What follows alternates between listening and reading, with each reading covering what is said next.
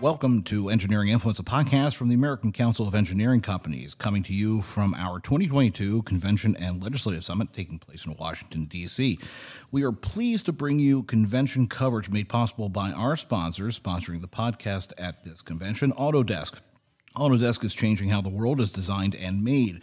Their technology spans architecture, engineering, construction, product design, manufacturing, media, and entertainment, empowering innovators everywhere to solve challenges big and small.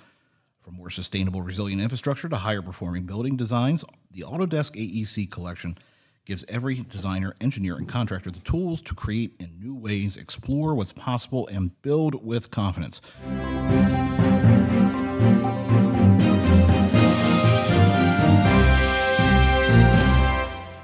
Welcome to Engineering Influence, a podcast from the American Council of Engineering Companies, coming to you from our 2022 Convention and Legislative Summit taking place in Washington, D.C. I am joined today with Brent White from ARW Engineers and the outgoing chair of CASE Coalition, the Coalition of American Structural Engineers. Welcome to the show, Brent. Thanks for inviting me and glad to be here. So let's talk about coalitions. So the CASE Coalition has been around for some time, and is it true that it was the first coalition at ACEC? It's my understanding it was the first coalition. It was started in the early 80s, and it was an outgrowth of a similar group of structural engineering firms that were sponsored by an insurance company back then, DPIC, which no longer exists, but it was a Structural Engineers Risk Management Council, with the whole purpose was to try and manage business and technical risk. When the insurance company kind of went away from sponsoring that, then ACEC had been a participant and encouraged that participation. So when that disappeared, they became a coalition of ACEC. That's good history to see how it was really the start of the coalitions, and then from that point, you are now the chair of the coalition, or the outgoing chair. So talk about your time as the chair. What kind of value have you seen sitting as the chair and amongst all the members? It's a little bit difficult to differentiate, what value I see as the chair as opposed to the value I've seen with my participation over the years. I've been actively involved with CASE for about 20 years. Which includes being involved with committees. And then for the past, I guess, 7 or 8 years, I've been on the executive committee. And then I served as a year as chair-elect, and this current year as chair. So to see the value that I've seen. Well, maybe not even as the chair, but. Yeah. So I think my best perspective is for me and for my own firm. Yeah, absolutely. We're a small firm. Currently, there's 35 of us in our office.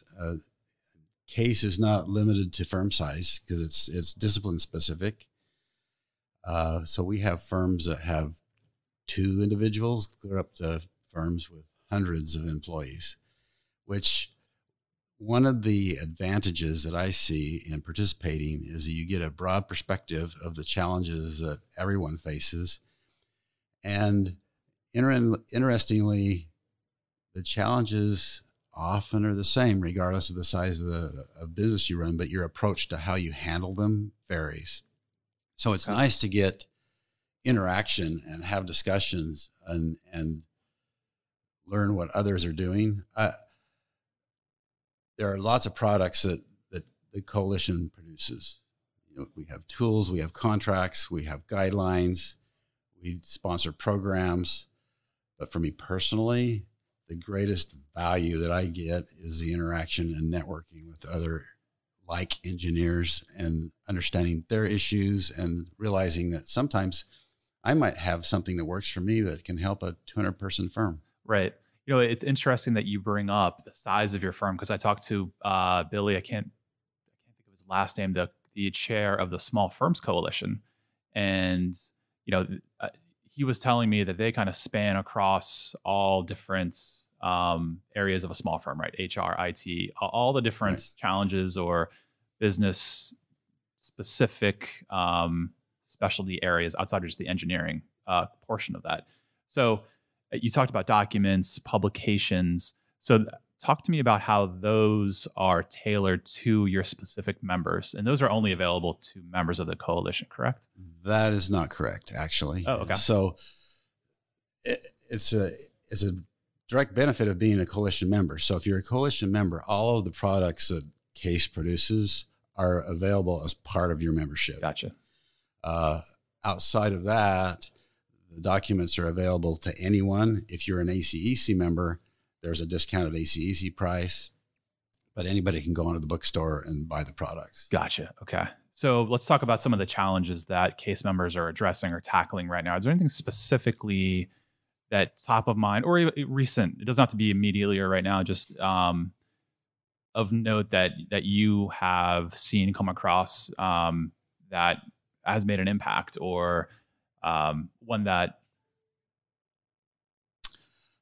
you know, when we look at ACC does a nice job of tracking the tool sales or the document sales and downloads.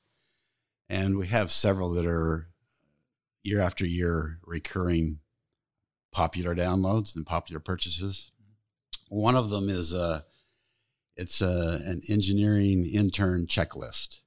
And we kind of refer to it as the Boy Scout, Eagle Scout checklist because it's similar in nature. But the intent of this checklist is, especially for smaller firms that don't have sophisticated or developed education and mentoring programs, a way to help younger, less experienced engineers progress and know the things that they need to become proficient at. Gotcha. So the goal in mind is, if you follow this checklist over a period of 4 years or so, then it will guide you on the path to be able to be a PE, to pass the PE and then move forward with your career. Well, there's a ton of value in that. Absolutely. So just having access to that checklist and, you know, following it. And then, I know you talked about networking a lot. So you have the checklist. Let's say you join a coalition, you have the checklist. Would you recommend an additional layer on top of that checklist is the benefit of the networking, right? So you Correct. have the checklist. Oh, I have a question. Who can I come to, right? Can I give Brent a call and say, Brent, I'm stuck here. Can you help me through that? And was that an accurate depiction of what you may see from members of the coalition? I think so. To varying extents, the coalition members are active. There's an online forum as well that is very useful for asking questions and getting responses, and that waxes and wanes in its popularity and its use, but it's available. And you ask about other things that are useful and helpful. I think, as I mentioned, we do contracts as well, and we just went through a process of updating all of the contracts and agreements. Mm-hmm. And that happened over a several year period, but just this past year, they were all updated, and they have been purchased and downloaded quite a bit. And I know our firm, if we're not bound to trying to use an agreement from a client, we start with the case documents. We have the case documents, contracts that we have integrated into our own use, and we use those. And that's the thing that's nice about the case contracts. They're open source, malleable, so you can modify them. Right. I mean, hopefully we're using legal counsel if we change them too much, but they're adaptable to our own circumstances, which is really nice. That's a great benefit. So I'm going to shift just a little bit here. If you can tell me about CASE's relationship to SEI and NCSEA, to other organizations that are in the business of structural engineering. Is there a collaboration there? Are you working together? There is a collaboration. It's really interesting because we get asked, and the other organizations get asked as well, why are there so many structural engineering associations? And it's a good question. And we do collaborate, but it hasn't always been as collaborative as it is right now. In fact, this afternoon, we do have a meeting scheduled where all three of us are going to get together with our leadership groups and have our semi-annual meeting, which we do. And so we collaborate.